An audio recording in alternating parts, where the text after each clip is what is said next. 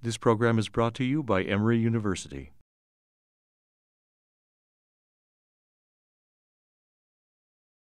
So it is my pleasure this morning to introduce Dr. Joe Sia, one of my colleagues over at Midtown in the structural heart and valve imaging. So Dr. Sia, originally from Saline, Michigan, went to the University of Michigan for undergrad, one of our many Michiganders ties here at Emory. University of Toledo for med school, and then residency at the University of Colorado.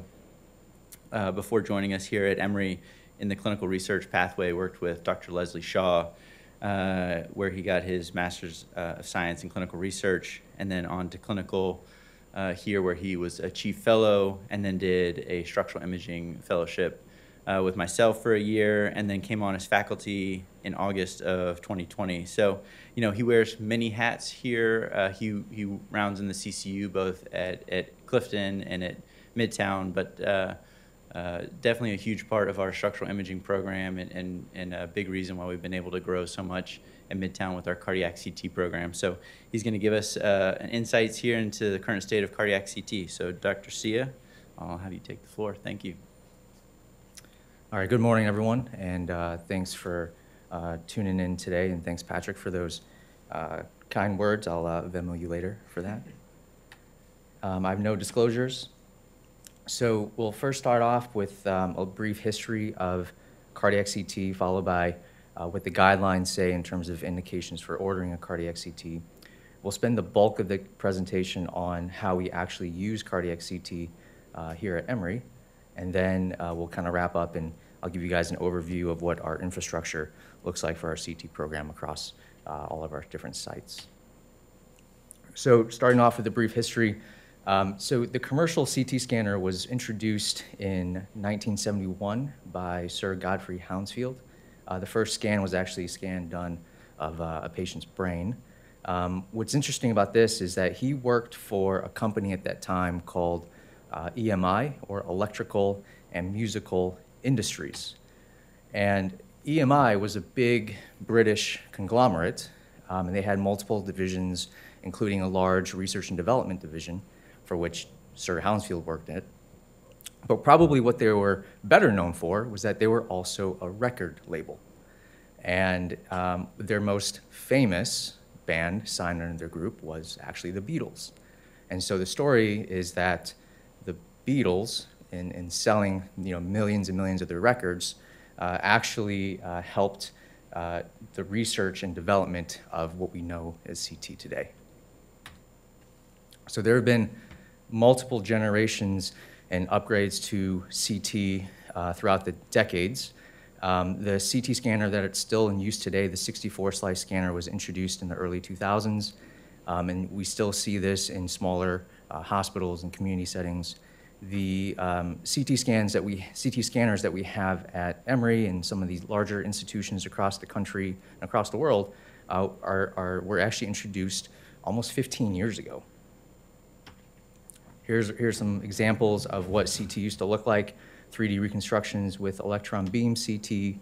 Here's a very early on single slice CT for which it actually took 4 to 5 seconds for the camera to actually rotate around the patient. So you can imagine that the picture quality for looking at the coronary arteries was suboptimal at that time. And then that progressed to 4-slice CT, 16-slice CT, 64-slice CT, and you can see the improvements in image quality to finally where we are at this day and age, where we get these beautiful 3D reconstructions of the coronary arteries. And so you can see the difference between a 64-slice CT and its coverage of the heart versus a 320-slice CT, which can capture the heart in one rotation. And this is the scanner that we actually use at Emory Midtown. The other campuses have a different type of scanner that has prioritized faster rotation in order to optimize their temporal resolution based on having 2 camera heads. So what do the guidelines say about ordering cardiac CT? Well, there's a ton written about calcium scores, obviously. There's also a lot written about coronary evaluation, and I'll talk about the coronary evaluation here in a second. But there's far less written about when to order CT for the purposes of evaluating cardiac structure and morphology. There's a very old appropriate use criteria from 12 years ago that was very vague and basically gave cardiac CT an A, or an appropriate indication, for basically anything related to cardiac structure and function. But I want to first talk about, spend a couple minutes kind of showing you guys how the guidelines have changed with regards to coronary CTA over time.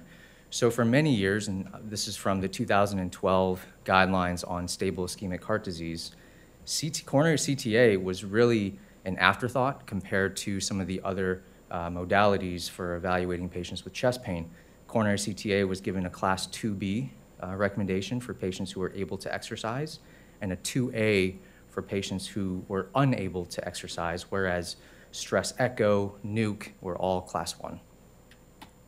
And a lot of the reason for that was because the knock on coronary CT has always been its specificity.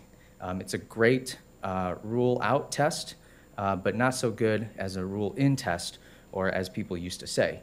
And so if you look at these pictures, you can pretty easily tell if someone has either normal coronary arteries or they have mild non-obstructive disease.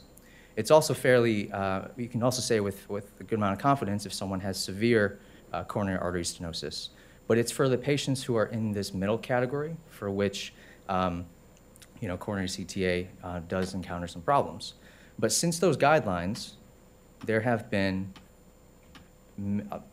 several randomized controlled trials that have compared coronary CT to standard of care, which is functional testing. In the early 2010s, this was usually in the ER population with patients with acute chest pain, and then the mid-2010s, late 2010s are in patients who have stable chest pain.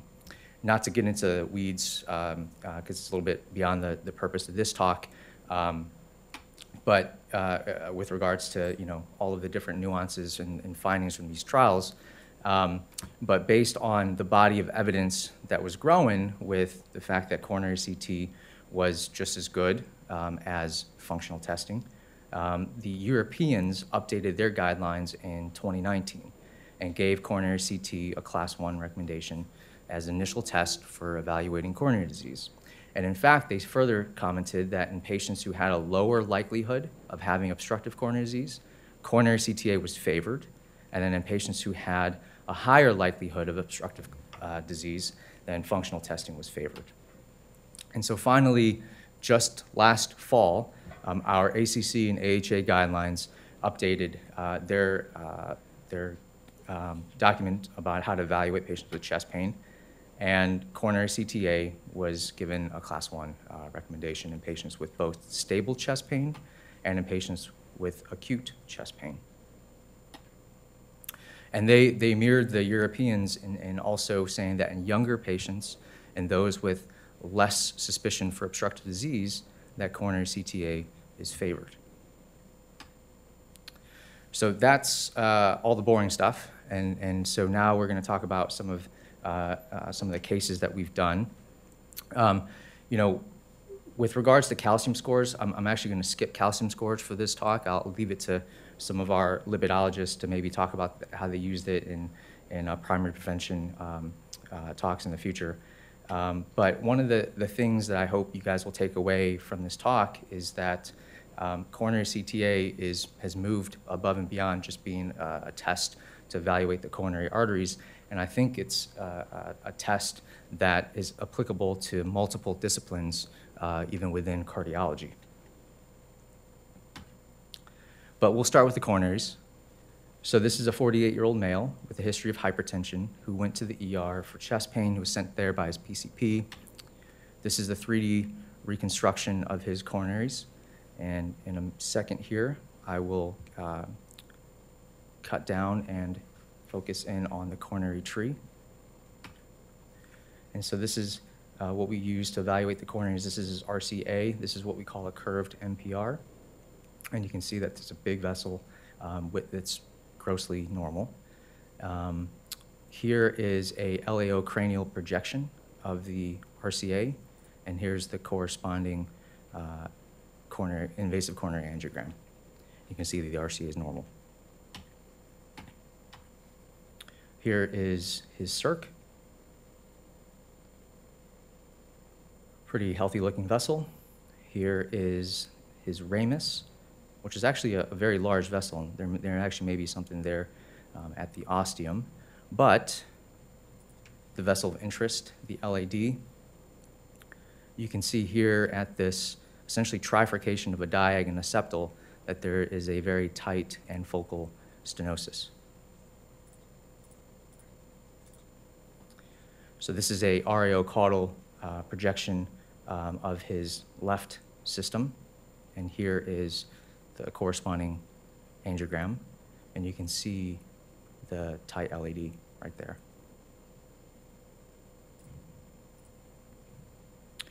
And so actually FFR was done for this patient, and it was very clearly a significant lesion. FFR of the ramus was also done, and that was normal. This patient actually underwent a robotic lima and then is now recovering well. What I want to show here is that we actually have the ability to do CT FFR as of literally 2 months ago.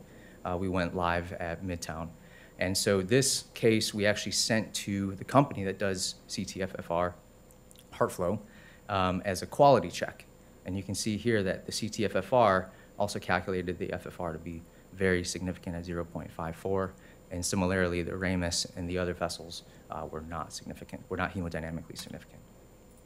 So just 2 slides real quick on CT FFR. So what we typically do is we'll send our images, our raw data to HeartFlow, the company, and they will create their own 3D models, and they'll use physiologic models to basically plug in all that information into these complex mathematical models and then create this color-coded CT-FFR diagram that they send to us in a PDF. There have been a number of studies over the last decade that have looked into validating CT-FFR, and essentially CT-FFR correlates fairly well with invasive FFR, and it also improves the diagnostic accuracy of CTA alone. In fact, in those 2021 updated guidelines, CT-FFR was given a 2A in patients who have moderate stenosis on their coronary CT. Here's a second case, 67-year-old female, history of hypertension, comes to you in clinic and also has chest pain. This patient was sent for a coronary CTA. This is not a standard view for us to evaluate the coronaries, but I wanted to show it to kind of highlight. You can see that there's a bite taken out of the RCA right here. This is looking at the cross-section of the vessel. So basically scrolling down from the proximal segment into the distal segment. And I'll play this again. The thing I want to highlight here is you can see this lumen start to get smaller, and you see this low attenuation around it, which is soft plaque. So this patient, here's a RAO cranial projection of the RCA. You can kind of see a little divot here in the mid-RCA as well. And here's the angiogram. So what was surprising about this case was that the angiogram looked far less concerning than what the CT did. And so it was called a 40% mid-RCA, and I think they did an IFR on it just to try to make me happy, and I think it actually made me less happy to see that. But she was started on an aspirin and a statin nonetheless, and the statin's been up titrating in clinic. And I wanted to show this case for a couple of reasons. So this study was done before we had the ability to do CT-FFR, and we also sent this study to HeartFlow as a quality check afterwards.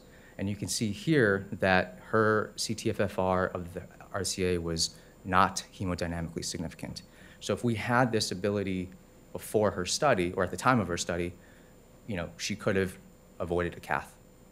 The other thing I want to highlight with this study, though, is that, if she had gotten a nuclear study or just a calcium score, the nuclear study would have probably showed no ischemia, and the calcium score would have probably been 0 as well, but you would not have seen the soft plaque around her mid-RCA, and you may not have started her on an aspirin, a statin, and medical therapy, and so on and so forth. So there is a utility of coronary CTA in this case.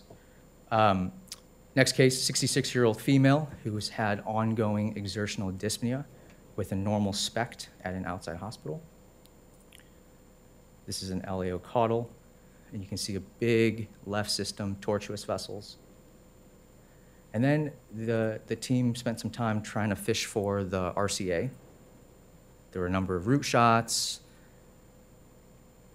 I don't know how many cc's of contrast were used, but there was suspicion that the RCA was coming off of the left.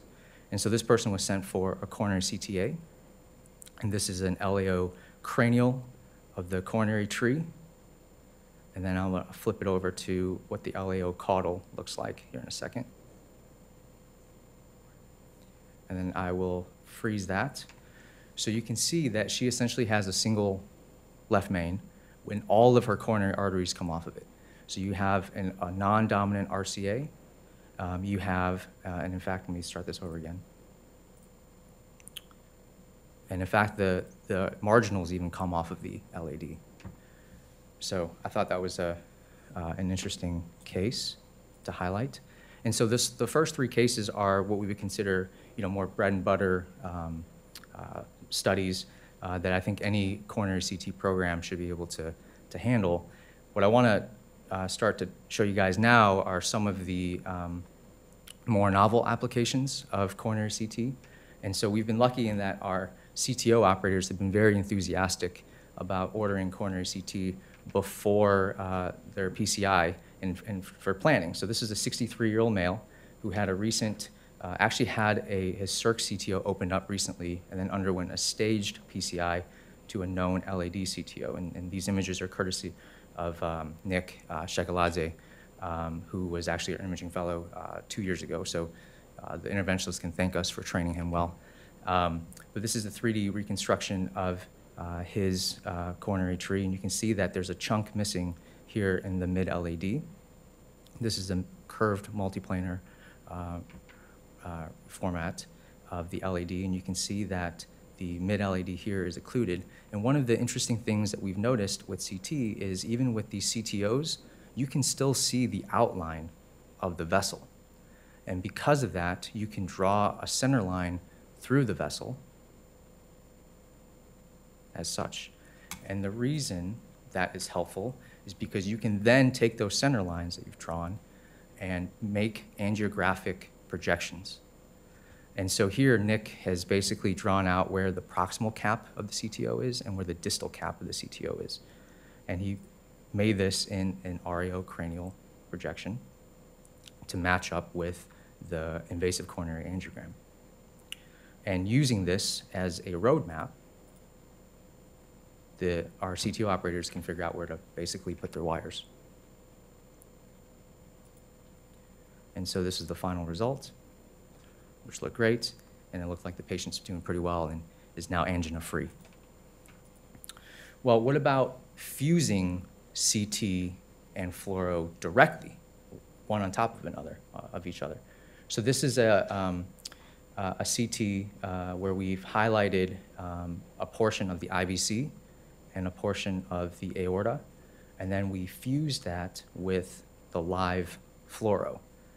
And here, what we've done is we drew two little dots, one in the IVC and one in the aorta, as basically the location where it would be safe to do transcable access in the patient who needed to get a TAVR. And you can see the wire in the IVC crossing over into the aorta where it's being snared. Now, I will say, truthfully, there's still a lot of kinks that we're still trying to work out with the CT fluoro fusion, but you can see some of the potential utility of this in the future.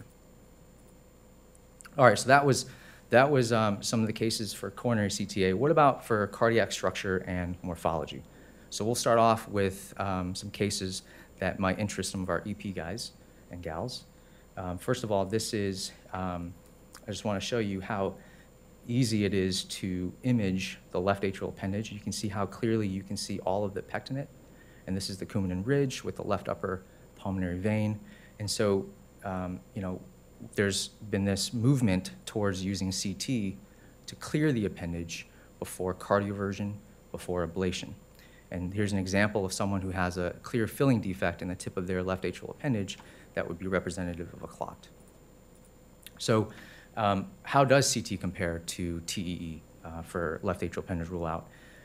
There was a meta-analysis from a couple of years ago that actually showed that it is actually very good with 100% sensitivity and 99% specificity.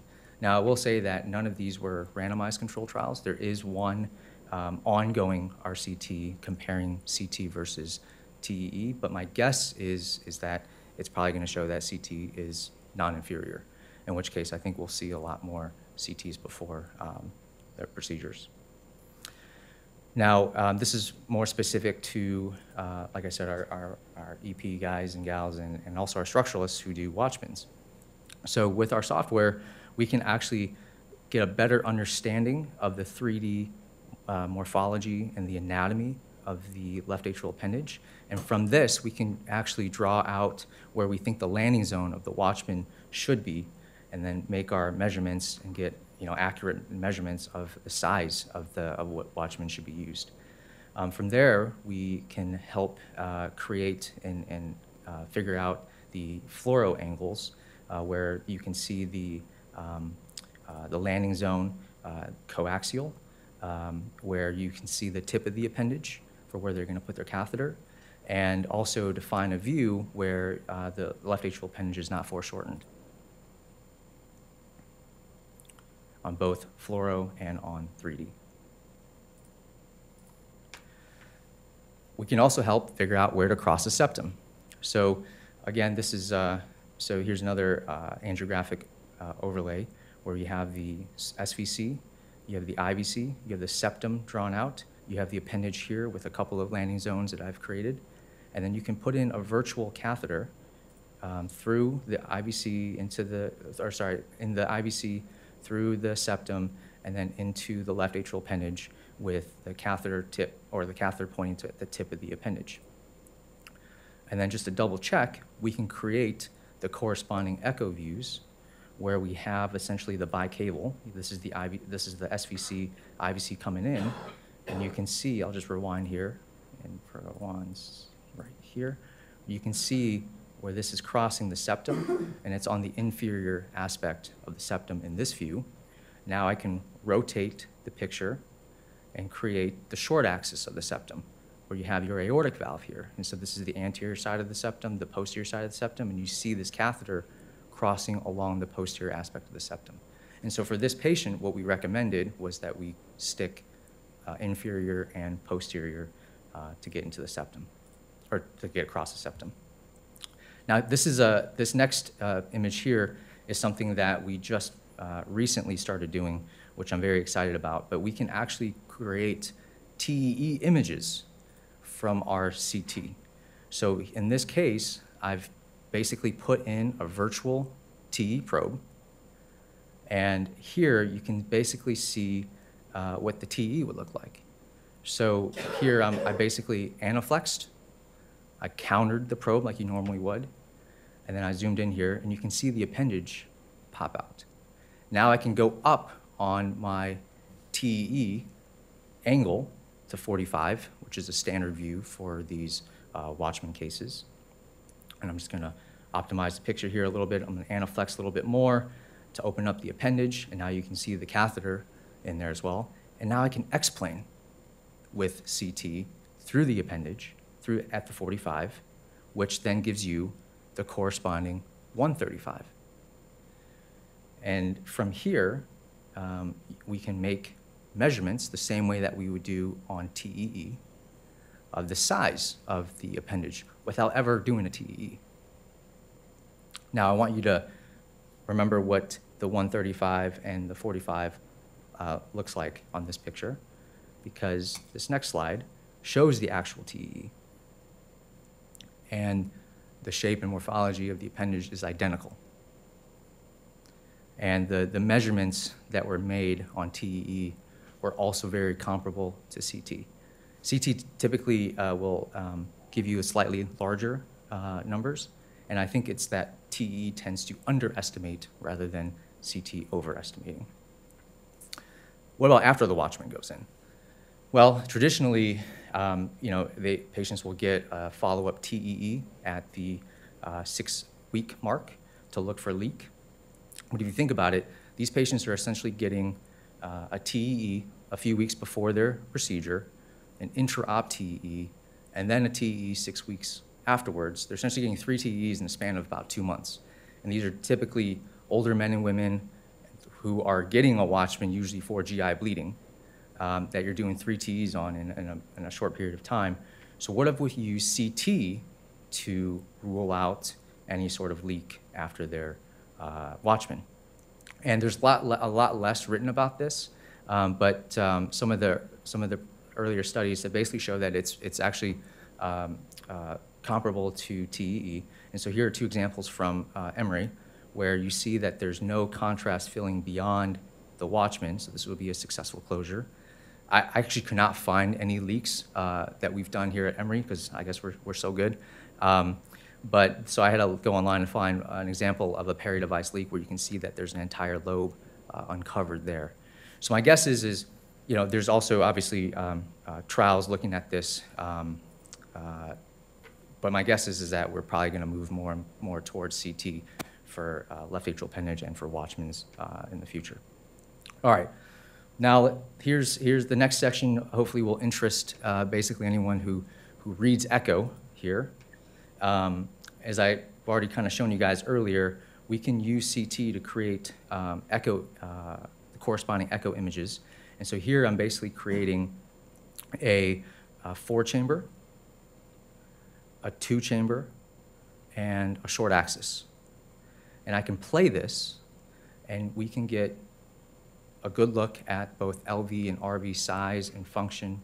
And you can see how clearly you can see the endocardium, which you can't always see on echo very well, to get a sense for what wall motion may look like. And then the volumes on CT do correlate with MRI. So this is obviously someone who had a normal EF. What if someone who doesn't have a normal EF, what does that look like? So this is a 70-year-old female who's in cardiogenic shock after a STEMI.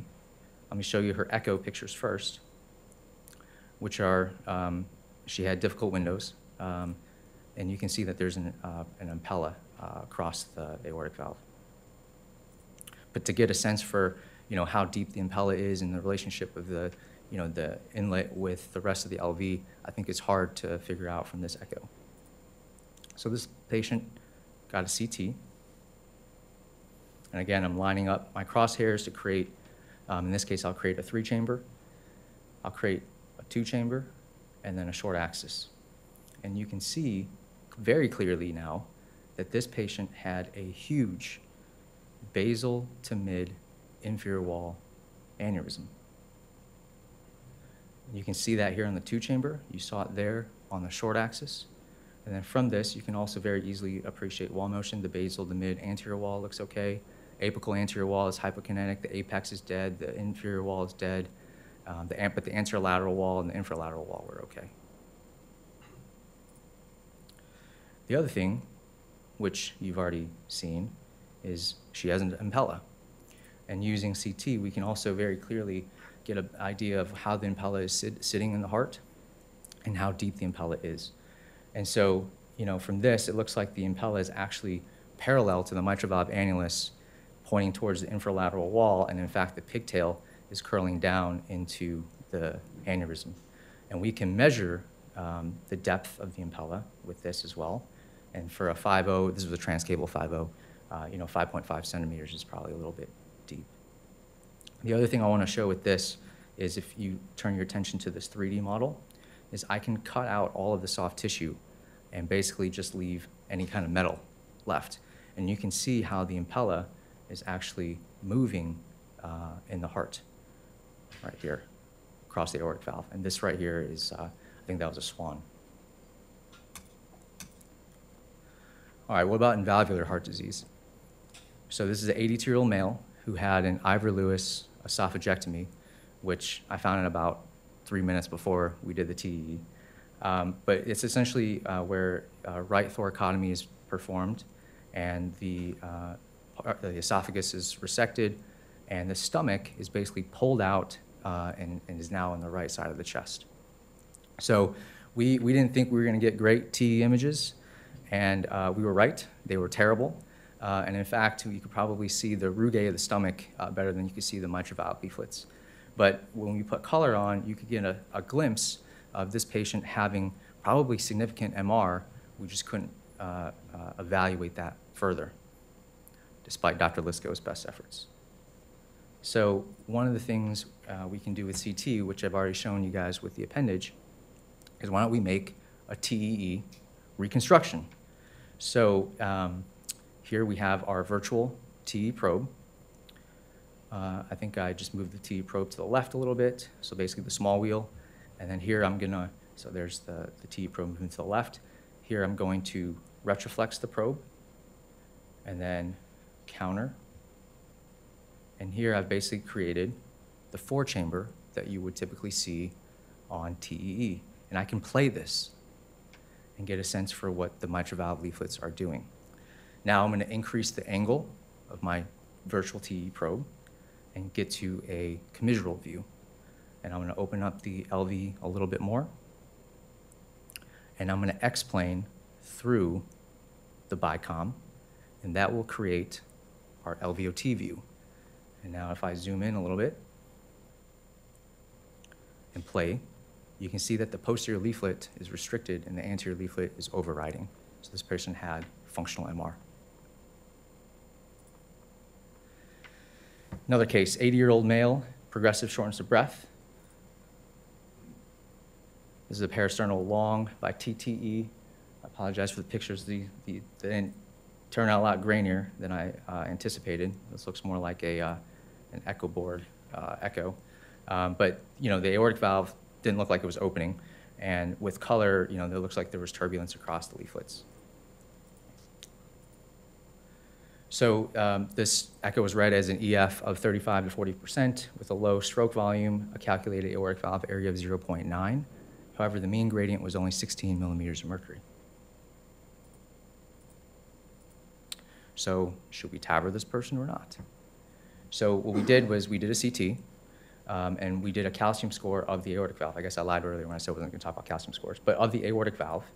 And you can see, once this plays, that the aortic valve,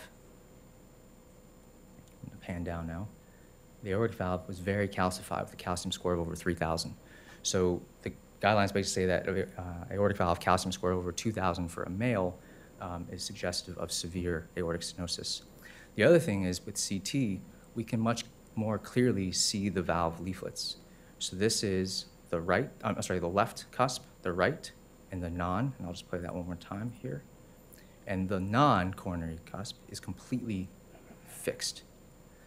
And at mid-systole, we can also planimeter the residual aortic valve area with CT. And we're getting an aortic valve area of 0.9. And so this person has classic low flow, low gradient AS and got a TAVR. Here's a case of a 71-year-old female who had a 23 millimeter Sapien 3 TAVR, so she already had a TAVR. Here's her parasternal long, the LV looks normal. You don't really see the TAVR valve leaflets very well. With color, there's nothing obvious that's abnormal. But she had a peak velocity across her TAVR valve of 3.5 meters per second and a mean gradient of 24 millimeters of mercury, both of which are technically elevated. But her other echo metrics were within normal limits, including her dimensionless index, her acceleration time, her aortic valve area. And so why are her velocities and gradient elevated? Well, we did a CT just to take a look at the TAVR valve. And so I showed you, being able to look at the leaflets of native valves. We can also see the leaflets of prosthetic valves. You can see here that the leaflets of her TAVR valve in this long axis view are thin and they open up pretty nicely. We can also look at the leaflets in the short axis view up here, and you can see the 3 leaflets opening and closing pretty unrestricted.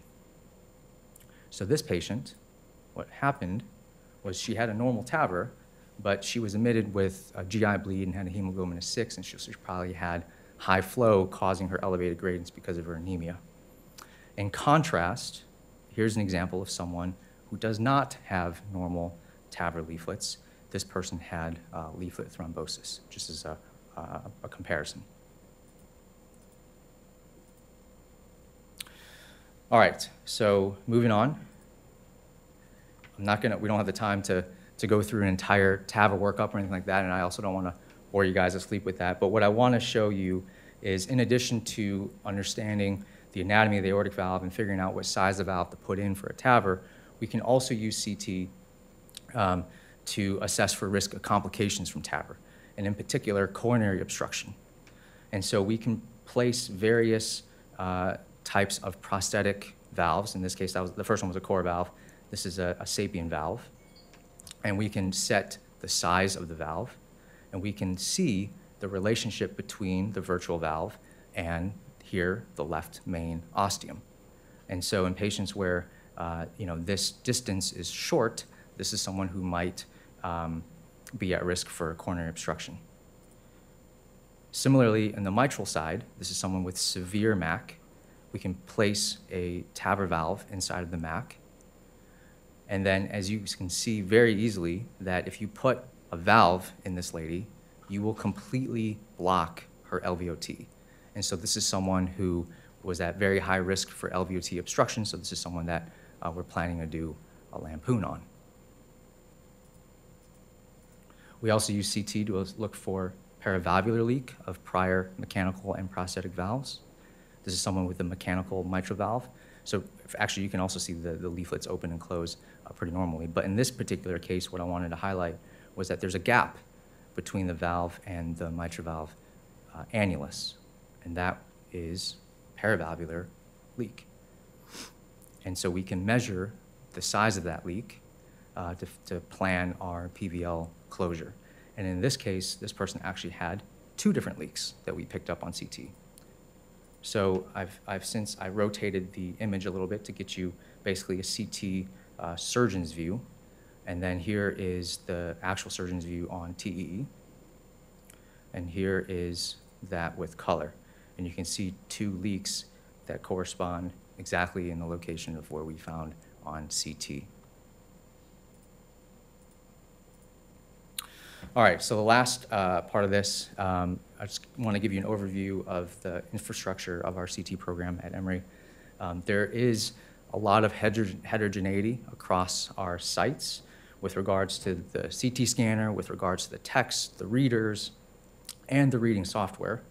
And so at Midtown, CTs are read only by cardiology. Our cardiac CTs are only read by cardiology. At Clifton, it's a combination of cardiology and radiology. St. Joe's, it's cardiology. Grady in the VA, it's only radiology. And then Emory Decatur, they actually committed to a scanner, and Ankit Bhargava, who we trained in imaging last year, I'm sure will make us proud and lead that. And I think Emory, Johns Creek is probably a couple years away from cardiac CT.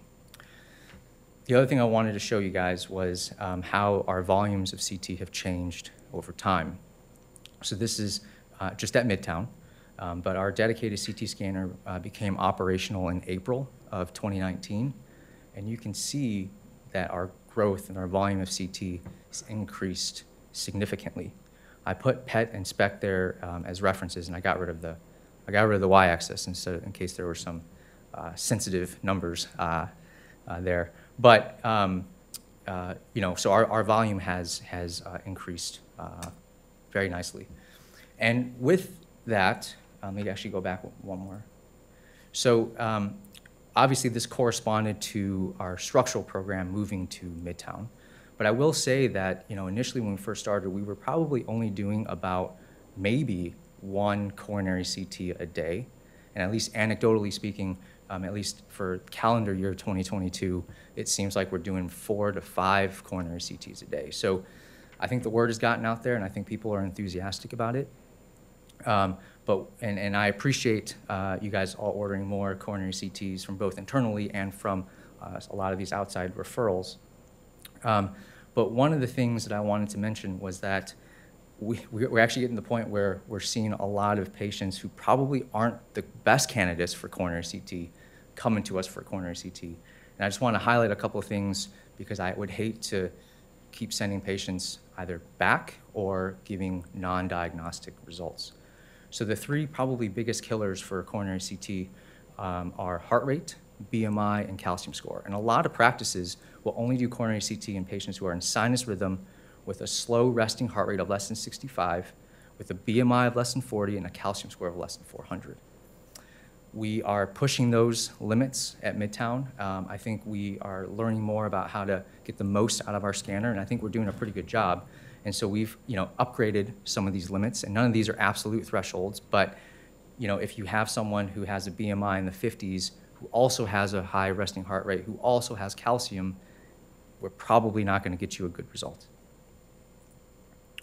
And I think I have 3 minutes left to show you that in patients who have a high resting heart rate, this is what happens. You get these terrible motion artifacts and you can't see the coronaries. In patients who have a high calcium score, this is someone with a calcium score of 2,900, of which is in the LAD alone, calcium causes a blooming artifact and we can't see around it to look at the lumen of the vessel. And then this is someone who is 5'5", 360 pounds and the BMI of 57, and this is what happens with their CT. The entire thing looks washed out. It doesn't look like you can barely tell what has contrast in it and what doesn't. In conclusion, there's, I think, significant growth potential for cardiac CT. We're seeing an increasing volume of coronary CT, but I hope that this talk shows you that cardiac CT is more than just coronary CT. And I think there is utility of using CT across all of our cardiology specialties. Obviously, I didn't have enough time to cover everything. I obviously did not talk about using cardiac CT in the congenital population. I didn't talk about myocardial perfusion imaging with CT. We're doing some cool things with our EP colleagues with localizing for VT ablation, and then also for venous anatomy. And then a couple of things that are on the horizon. So there's this move towards, or there's a company that's using basically AI to look at and to predict which plaques are significant, and they focus a lot on the atherosclerosis and the plaque density and the plaque morphology as a form of basically moving towards precision medicine. There are only a few sites that have an actual CT scanner in their hybrid lab where you can do a structural procedure, basically push the patient to the CT scanner, do the CT, and then figure out if whether it's a Watchman or the valve that you put in is in the appropriate position. And then the last thing is this concept of photon counting, which is essentially the next generation of CT. It's supposed to revolutionize the way that we do CT and provide these awesome pictures that Siemens has developed. And hopefully Emory can get their hands on one. So I want to just thank my colleague Patrick and our structural team. Patrick obviously trained me in imaging a couple of years ago, and then also convinced our structural team to hire me. And then I want to thank our great CT techs at Midtown, Derek and Will. And then we nowadays have probably 3 imaging fellows at any given day working with us and screening the patients and doing the workup, and they're working their butts off. As you can see, our program has gotten quite busy. And with that, any questions?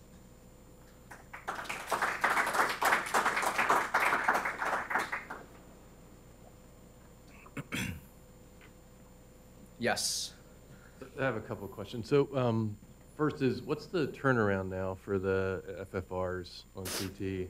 I mean, it used to be a couple of days. Is it still that long? So good question. So it's a few hours now, probably about 6 hours. Now, certainly if you order it at 5 p.m., you're probably going to get it the next day. There is an option for either ER patients or patients for whom you're pretty concerned about what you saw on the CT to basically do an expedited review. I think Emory probably has to cough up a little bit more money to get that to happen, but that turnaround is 2 hours. And then the second question was, as I was You showed the CTO with, you could still see the vessel. Is that sort of a trickle luminal flow? Is that adventitial flow, or is that calcium? How can you still see Probably the a vessel? combination of all of those things, is my guess. A lot of them will have a lot of calcification that will kind of give you a roadmap. But the reason I showed that case was because there wasn't that much calcium. You could still see the outline of the vessel, but it's probably a combination of all those things. If I can, the one holdup on the CTFFR, in some cases, is actually the insurance and pre-certification.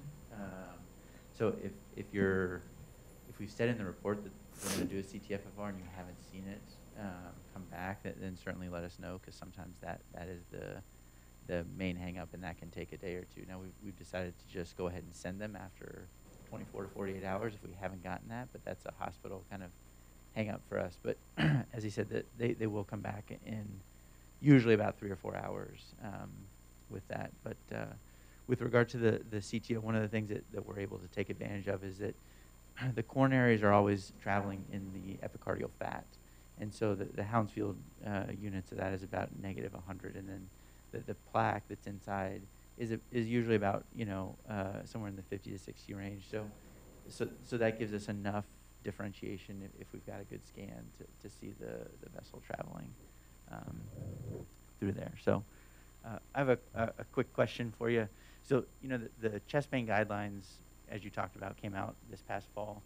There was some controversy surrounding them in that they gave the coronary CTA a 1A recommendation, and then they gave nuclear a 1B recommendation. And the Nuclear Society was actually the only imaging society not to endorse the guidelines because of that, because they said that all nuclear testing was lumped into one, whereas PET and SPECT were together. So, at a site like Emory, where we do have a great PET program at Clifton and at Midtown, what would your recommendation be to the cardiologists that are ordering the test, as far as when PET versus coronary CTA would be kind of the optimal test? Yeah, I mean, I totally agree with you in that a lot of those CT papers that I showed were comparing CT to standard of care, which was mostly SPECT, stress echo, and just plain old ETT. And so there wasn't a large number of patients who had cardiac PET, and certainly I agree with you in that our cardiac PET program at Midtown and here are both phenomenal. So I think the way I would approach it would be similar to one of the caveats that the guidelines mention, and that is in patients who are younger, who have a lower likelihood of having obstructive disease.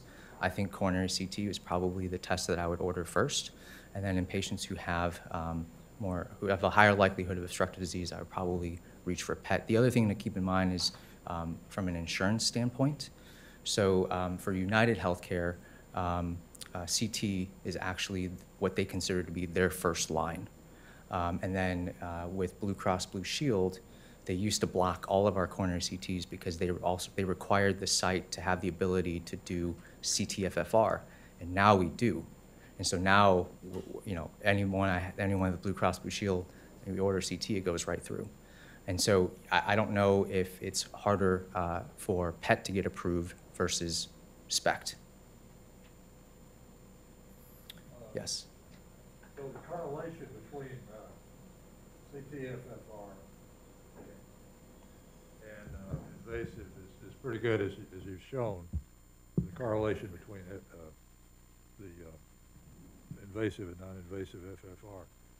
But as far as the overall management of the patient, FFR has taken a bit of a hit lately with several studies that don't really show that you're getting a much better outcome, both in acute syndromes and in stable and FAME3 and the other studies.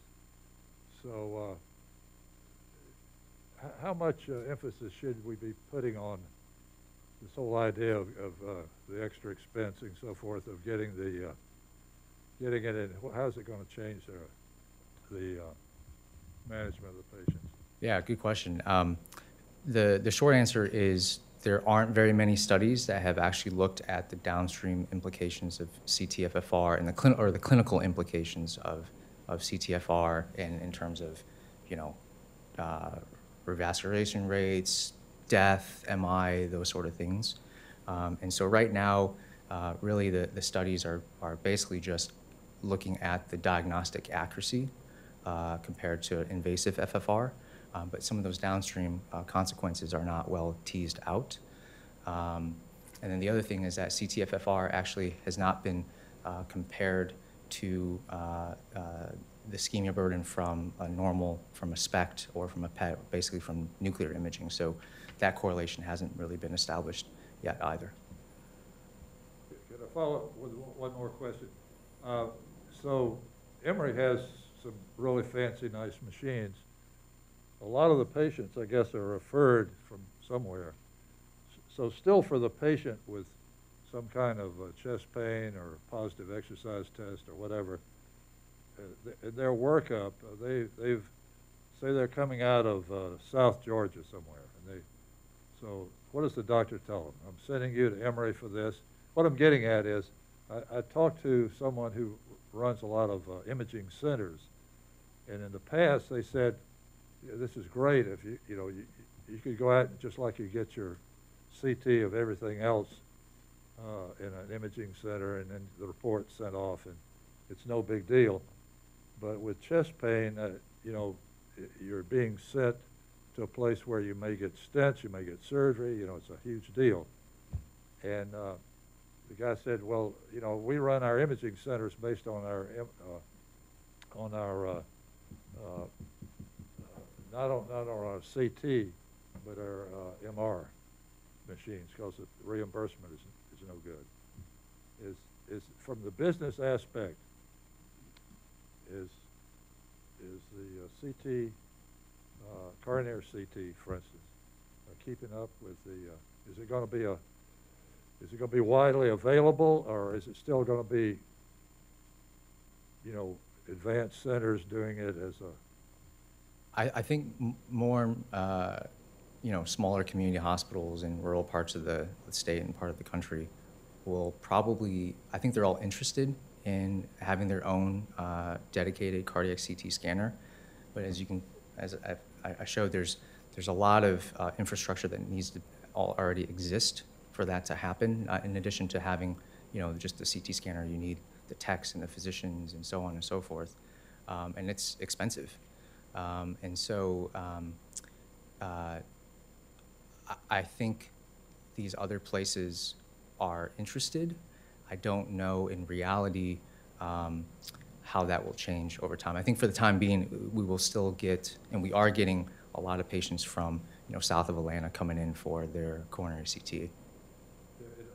Unless you had a system and you had remote reading, from the experts, and you developed your own disseminated system, you could virtually eliminate. I know the nuclear people are upset about it, but you could basically wipe out SPECT, which would be a good thing. Well, we've at well, diagnostic cath for sure you should wipe out. Yeah. The remote reading thing, I think, is a good idea, and we've talked about that. We've talked about kind of joining forces across all of our Emory sites and basically having like an on-call schedule for a CT reader of the day, and that way you can run coronary CTs not just 9 to 5, but overnight from ER patients, weekends and holidays. But there's a lot of challenges and logistical issues with that as well because of a mix of cardiology and radiology, and also there's a lot of hands-on fine-tuning that we sometimes have to do at the scanner.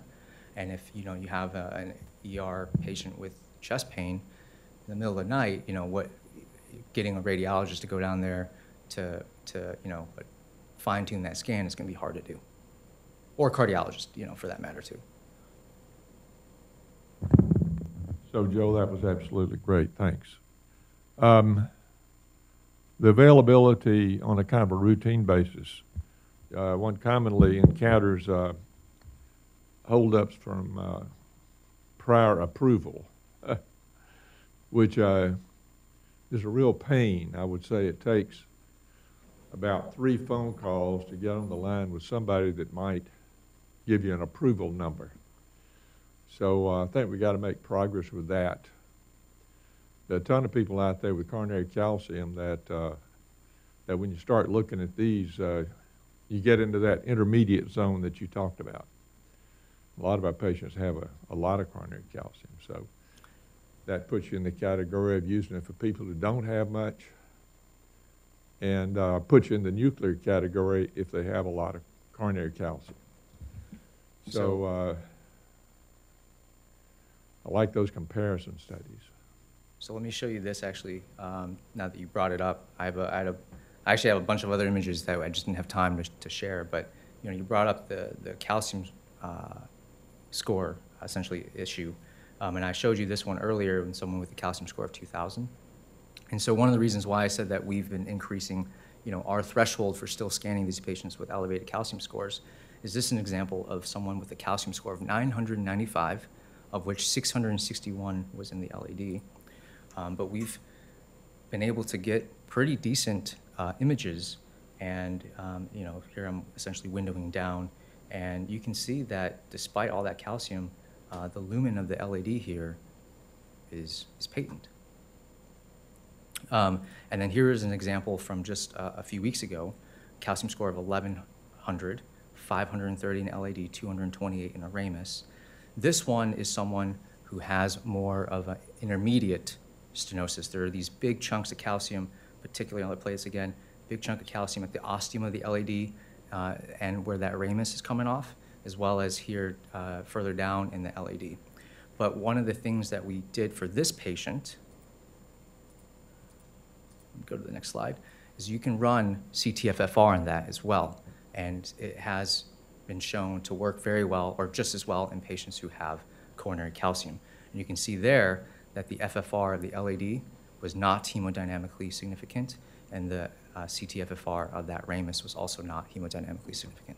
Well, is it automatic to get the FFR if there's some question about the lesion or not? No, so it's up to essentially the reader. So the reader has to check the study immediately afterwards. To make that call, yeah. Do we do that, or? So right now, the only site that has CT-FFR is at Midtown, and so it's me, Patrick, or Stephanie making that decision based on what the images look like. And the CT-FFR has essentially been approved for lesions, percent stenosis of as low as 40% and as high as 80%. They essentially gave us this huge window to basically give us the flexibility to send these studies for CT-FFR as we see fit.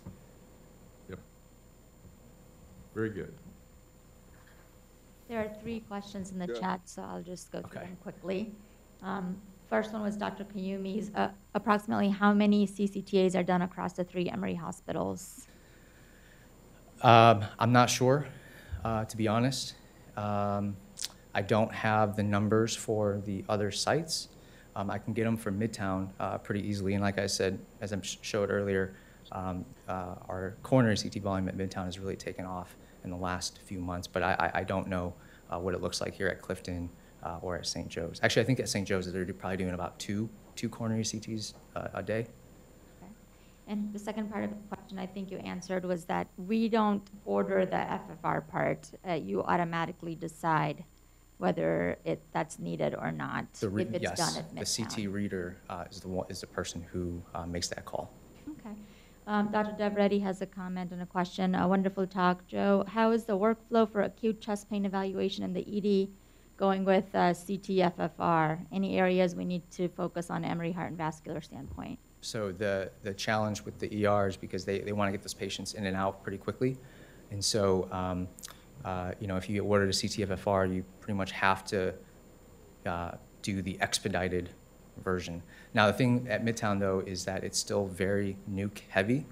And so so those 4 or 5 coronary CTs that we're doing at Midtown, maybe one of those is an inpatient a day versus, you know, a lot more that are getting PETs and specs. So we haven't encountered that in practice yet, but we probably will at some point, and we'll have to figure it out. And then the last question by Dr. Babliaro's comment. It is obvious that diagnostic heart cath will be replaced by CT. Question is, what is the best location for a cardiac CT scanner? Best location?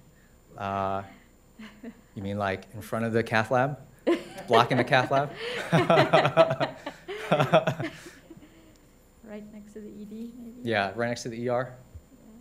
Maybe he's asking that same question I asked. I mean, what about making it convenient for the patient and make the cost as low as possible so that Yeah. it's used wisely? Yeah. All right, well, it is 8:30, so unless anybody else has any questions. Oh, Dr. Sherman has a comment. Still expensive for FFR and institutionally charged. Institutions still charge less. I guess a comment on FFR, the cost. I know there's a set fee. I don't know it off the top of my head. And I don't know how much, actually, Patrick. Yes. So HeartFlow bills the hospital $1,100 for each CT-FFR. And so that's why this pre-cert issue is a hang-up for some of these people. But certainly still an expensive test. And that cost has actually come down as over the years. So. Okay, great. All right, thank you so much. That was fantastic. See you guys next week. The preceding program is copyrighted by Emory University.